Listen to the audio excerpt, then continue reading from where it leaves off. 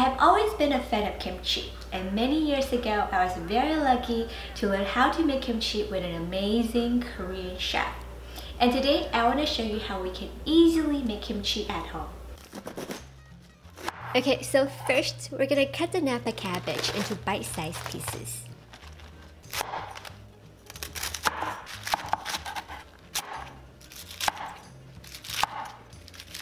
And we're gonna rinse the napa cabbage in running water for a few minutes.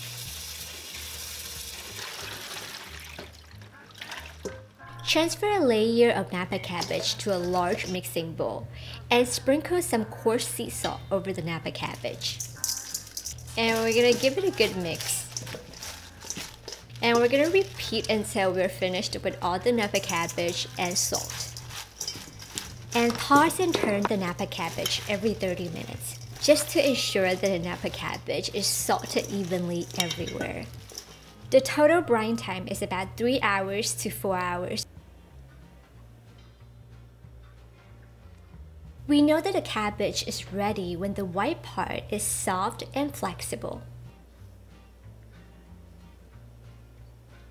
Rinse the napa cabbage in running water until all the salt has been removed for about 3 times.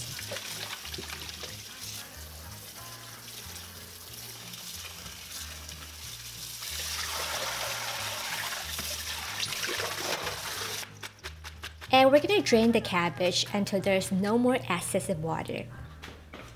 In a saucepan over low heat, add the water and sweet rice flour. If you can't find sweet rice flour, you can also replace it with all-purpose flour or glutinous rice flour. And constantly stir until the paste becomes sticky and pasty. For about 5 minutes. And let it come to a room temperature for about 20 minutes. In a food processor, transfer in the garlic, ginger, apple, onion, Sanlan's fish sauce, anchovy fish sauce, salted shrimp, and plum syrup. And blend it until it becomes a paste.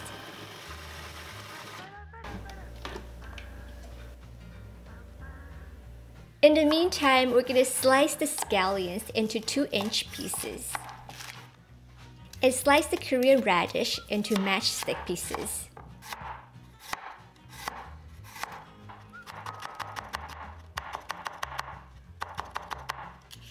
Also cut the carrot into matchstick pieces.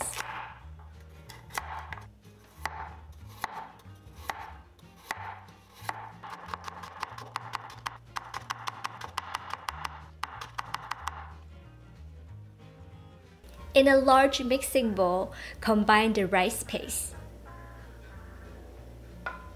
spice and seasoning paste, Korean chili pepper flakes, and give it a good mix. Also, we're going to transfer in the scallions, Korean radish, and carrot. Mix well.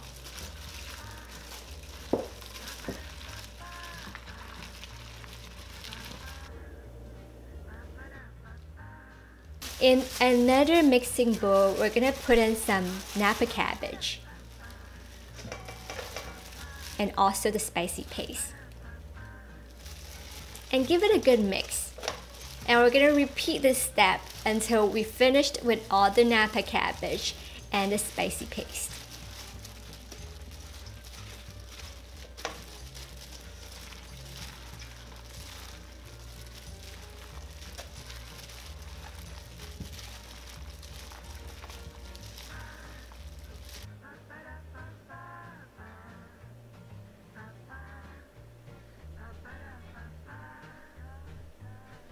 Transfer the kimchi to an airtight container and ferment it in your fridge for the next 5 to 7 days.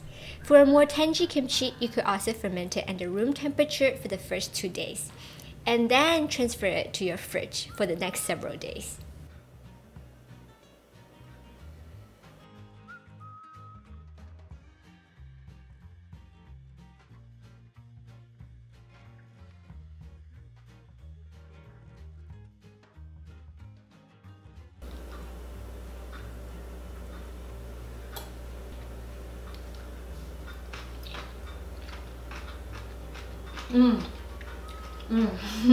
Very crunchy. It is spicy. So good. Absolutely authentic taste. I would love to stay in touch with you on Facebook, Instagram, and also YouTube.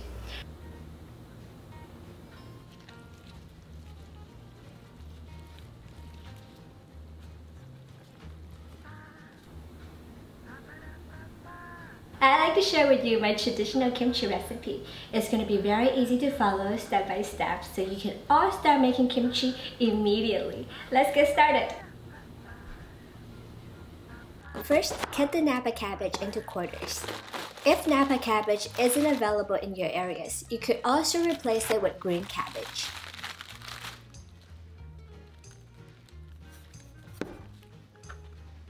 Rinse the cabbage in running water.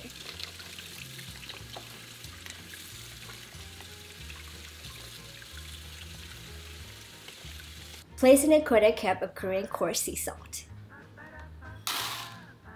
Pour in the water and whisk until dissolved.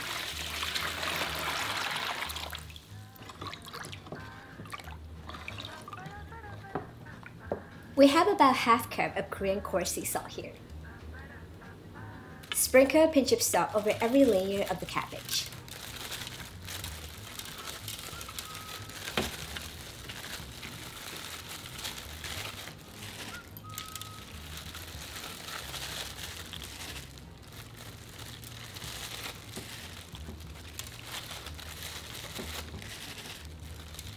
Repeat with the rest.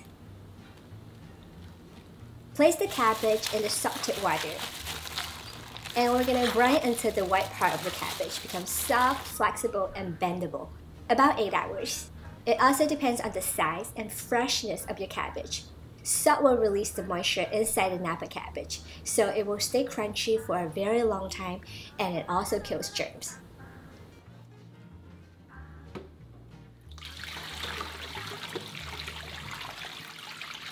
Rinse the Napa cabbage in running water until all the salt on the surface has been removed, for about 3 times.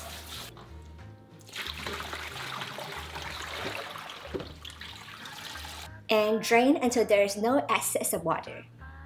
In a saucepan over low heat, add the water and sweet rice flour.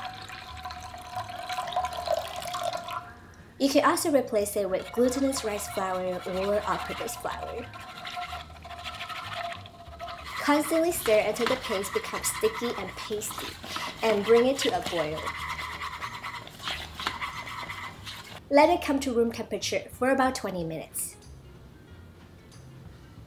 In a food processor, transfer in the garlic, ginger, Korean pear. You could also replace it with apple, onion, anchovy fish sauce.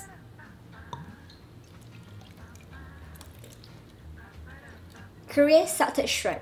If it is not available in your local grocery store, you could also omit it. Korean plum syrup. You could also replace it with other types of syrup or honey. Blend until it becomes a paste.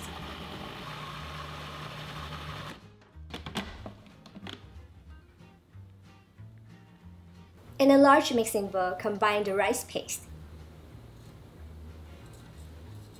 spice and seasoning paste, and Korean chili pepper flakes. You can add more or less based on your preference. And whisk. Also place in the scallions, Korean radish, and carrot. Mix well.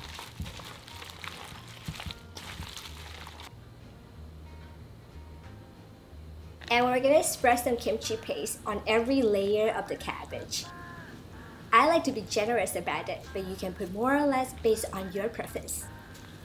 We are working on one piece at a time, and repeat with the rest. Transfer the kimchi to an airtight container. I got my kimchi container from H Mart, a Korean supermarket. If you don't have this extra lid, you could also replace it with plastic wrap.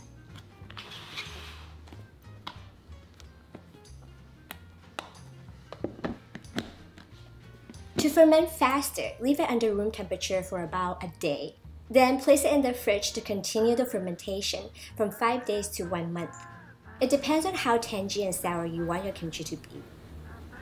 Continue to chill in the fridge for up to 3 months or even longer.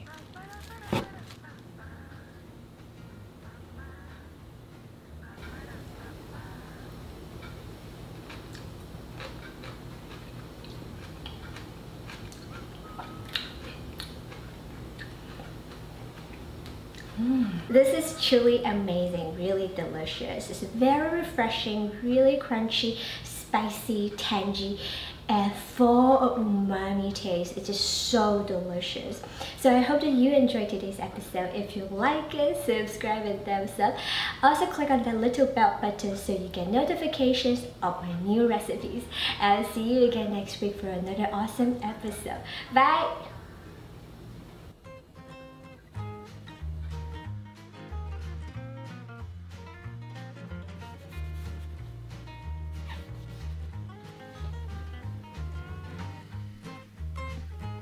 Korean cucumber kimchi or yusabaki is a very popular type of kimchi during summer. It is spicy, crunchy, and super refreshing. If you like any type of kimchi at all, you gotta give yusabaki a try. You will love it. First, we're gonna cut off both ends of the cucumbers.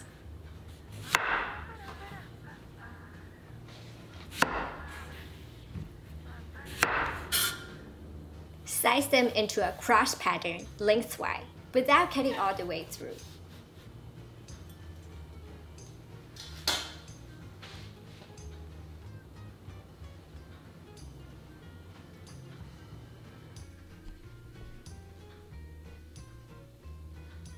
Transfer the cucumbers to a mixing bowl. In a pot over high heat, place in the water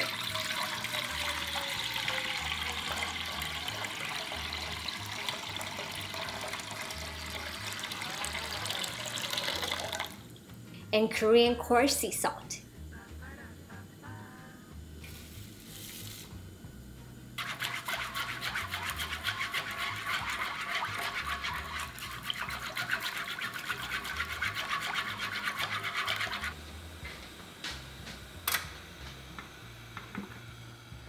Pour the hot boiling water into the mixing bowl.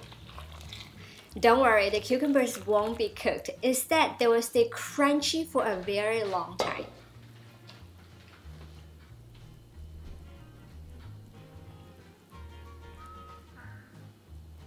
Rinse the cucumbers with room temperature cooked water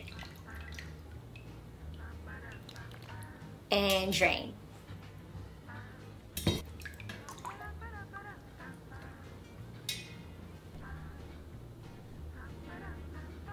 In a mixing bowl, we're gonna combine the chives, onion, carrot, garlic, Korean chili flakes, fish sauce, Korean salted shrimp. This will help to add a delicious umami taste to it, but if this isn't available in your local grocery stores, you could just opt it out. Korean plum extract. You could also replace this with sugar if you can't find it. Also, we're gonna add sugar, sesame seeds, and room temperature cooked water. Mix well.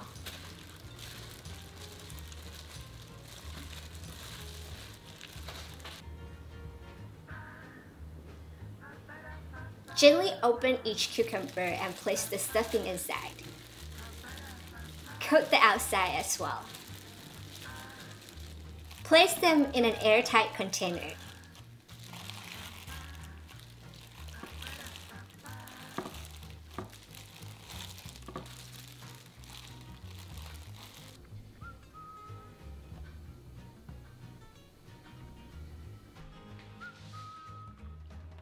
The cucumbers can be eaten right away, or you can also let them go through the fermentation process.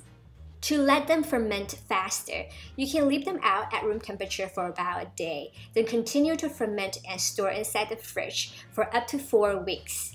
During the fermentation process, a tangy flavor will develop. Enjoy!